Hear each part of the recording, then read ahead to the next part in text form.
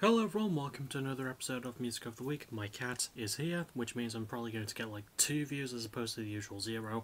I've got 5 albums to go through though, so I say we go through them as quickly as we can while my cat enjoys the heck out of these fusses because he is the best. We begin with Holding Absence and their newest album, The Noble Art of Self-Destruction. I covered their last album, The Greatest Mistake of My Life. I really fucking like that album, and I really fucking like this one as well. Giving it an A+, I think it's goddamn awesome. This is a band that when I first heard about them back in 2021, I just thought, oh, maybe they are just a fair bit of hype, but I give it a go anyway. And yeah, I'm glad that that's carrying on. They've stepped up their musicianship a lot in this one. The instrumental work is really great. They still have that like classic sort of alternative rock post-hardcore blend with a good tinge of emo at times. But it's the presentation on the album and the scope of it that's really improved. The instrumentation is still great. I love the bass work. The guitar's really good too. Lyrically, it is about self-improvement, and there's so many positive and uplifting lyrics about it. So if you just want a good like therapeutic album, this is good for that kind of thing. Especially the final song, "The Angel in the Marble." What a tune! What a closer! Really, really good stuff. The performances are great as well. Lead singer belts out of the fucking park. I would say he's definitely improved as a vocalist. Just really good shit all around. I love the production. Again, I love how much bigger it feels, which is definitely something that benefits a band that is growing with the time. They're not going overboard with it, they're just right with it. And structurally wise as well, really great. Not any wasted moments. They throw in a lot of really good twists to the sound that do work naturally and organically. Just a really fucking good album from a band that has been getting a lot of good buzz for good reason. So definitely go and check this one out. It's really, really good. From that we do go to a debut. We have Hot Milk with their first album, Call to the Void, and this does get the lowest grade of the episode, but that lowest grade is only a B, so that means this album is pretty good, and it is pretty good. This is a pop punky thing, sort of bit of emo in there as well, sort of a bit alternative rock. Yeah, I can't speak sometimes. There is good presentation, however, I think it does kind of lack direction at times. It's not really sure if it wants to go all in or not, and I think the album's better moments do come from when the band is just genuinely trying to be a bit crazier and a bit more out there, you know. The lead singers, because there is 2 of them, there's a male dude and a female woman person, bless you. They both have really good chemistry. The entire band is pretty solid too. I think they both play guitar, do the singers as well. Lyrically, there is themes of addiction and existentialism and yeah, it's sort of got that vibe to it. The production's actually very eclectic and bouncy and really, really fun too. I think the riff work is really good. I like a lot of the guitar work. I think the drumming is probably the standout for me. I've already highlighted performances. I do like the band as a whole. They do know how to present themselves. They got the right attitude about it. I think the structuring is the only thing I haven't gone over. Really good. Does kind of lose its way and feels a bit unsure of itself, but when it does lock in, it locks in really well. So, all in all, still a definite recommend and a really good example of a debut where like there is room for improvement, and hopefully the band does improve with their next one, because I don't see this being their last album. I think this is a band that's gotten a fair amount of buzz, and I've heard a couple of singles from them, not even from this album, like back in far back in 2021. So I was really excited for this one. It was really good. So yeah, definitely gotta listen to it. Next we have Morgan Wade and her new album Psychopath. Now, I typically don't really cover a lot of country music artists as a rule. There's another one coming up for this episode, by the way, for the last album, spoiler alert, but I liked Morgan Wade's last album, Reckless. I like Psychopath, not as much. I'm giving it a B+. I think it's still got a lot of the fun things that her last album had, which is like good lyrics about addiction and anxiety and romance and love and sex. Her performance is really great too.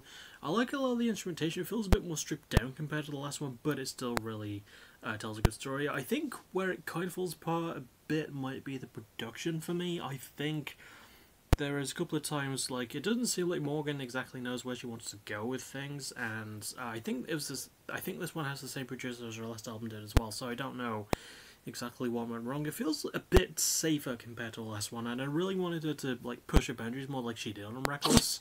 Bless you again. Isn't he cute? Isn't he cute? Structurally wise, it's not terrible. It's got some really good pacing, and I like the mellowed out, vibey feel it gives. So, you know, it's a really good example of country, and it does tell really good songs and really good stories in those songs. I feel like there might be a couple of production issues, but Morgan's writing and performance really saves a lot of this album. So I definitely still recommend giving it a spin if you just want like a good solo female country artist. Morgan is pretty damn great at it, especially for someone so young as well. She's only 28, so Again, she's still someone who's got her best years ahead of her, and hopefully her last album does learn from this one's minor mistakes. Next we go to, it's not a big deal, it's just, Spanish love songs with their new album, No Joy. And Spanish love songs' last album, Brave Faces Everyone, was my favourite album of 2020. This might not be my favourite album of 2023, that still might be Blossom by Pupil Slicer. I'm still giving this an A+, and quite possibly putting it in the top 5 this year, because holy shit. Okay, so this is different for Spanish love songs, because their last album, from what I understand, their previous albums before, I really do need to listen to Joint Sings the Blues and Schmaltz at some point. All pop-punky leaning emo stuff. This one has new wave and post-punk revival elements, and somehow they fucking work, and they work really well with the rest. There's some really good solo work. I love the drumming, I think the bass work is great. I love the heavy effects on synth and keyboard work. Meredith Van Wart, who is the keyboardist of the band, also married to Dylan, which I didn't know until a couple of days ago. Dylan Slocum is the lead singer of the band. Yeah, she does a great job on that front as well. I think the production is absolutely fucking exquisite, doesn't overbear on anything, pays enough attention between the post-punk and emo elements, perfect blending together. Performance-wise, I can't really think of anything I hate at all. I fucking love all of it. Dylan Slocum is an amazing singer. I would argue he's gotten better in the 3.5 years since Brave Faces Everyone came out. Still sounds great. Everyone is absolutely fantastic on this album, though. Lyrically-wise, it does, again, cover very depressing topics, mostly those of loss of friends, of identity, trying to cope with the current climates, and basically a lot of stuff they tackled on Brave Faces Everyone, but with more of a personal lean and more of a introspective thing, which is again something their last one had. I know they've always been great storytellers.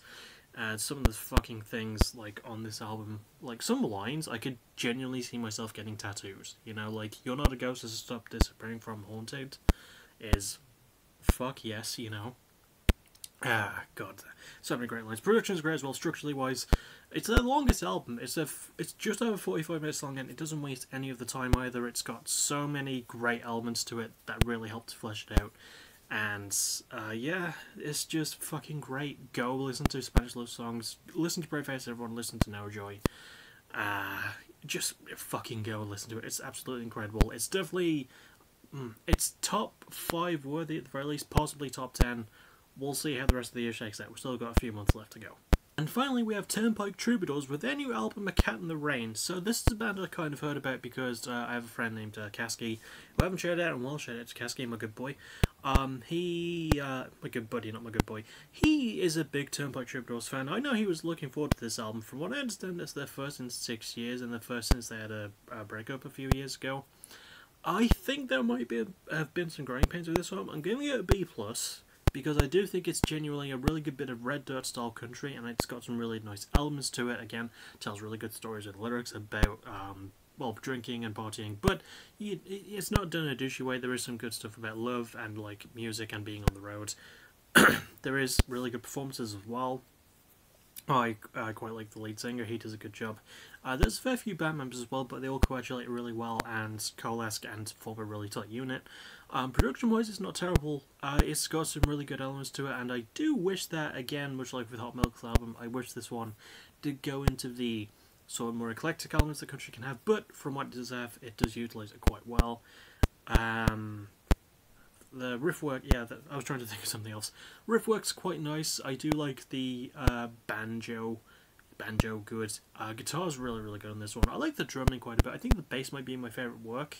My favourite bit of work on this album. By the way, solid bass on No Joy by Spanish love songs as well. And structurally wise, also really nicely done. Only 10 songs, about 40-ish minutes, 40.5 minutes.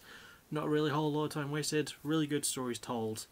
Maybe a little bit repetitive in terms of its theming, but it does execute quite well. And I do think, I don't think this was the comeback the band were looking for, but it's still a really good album, and I'm going to try and look forward to the next one, depending on how I feel about this in the future. But I did quite enjoy it.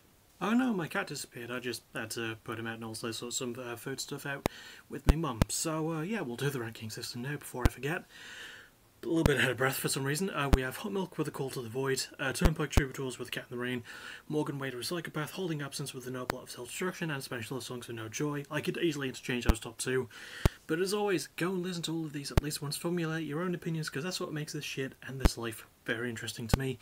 really good music, you know, really good weekend music. Sorry, a little bit out of breath. So, as to what's next for me, if I can fucking swing it, tomorrow night might be the start of the Bablock Theatre Let's Play, but I'm not making any guarantees because holy hell. Then, I'm keeping my promise, I'm not doing it without him.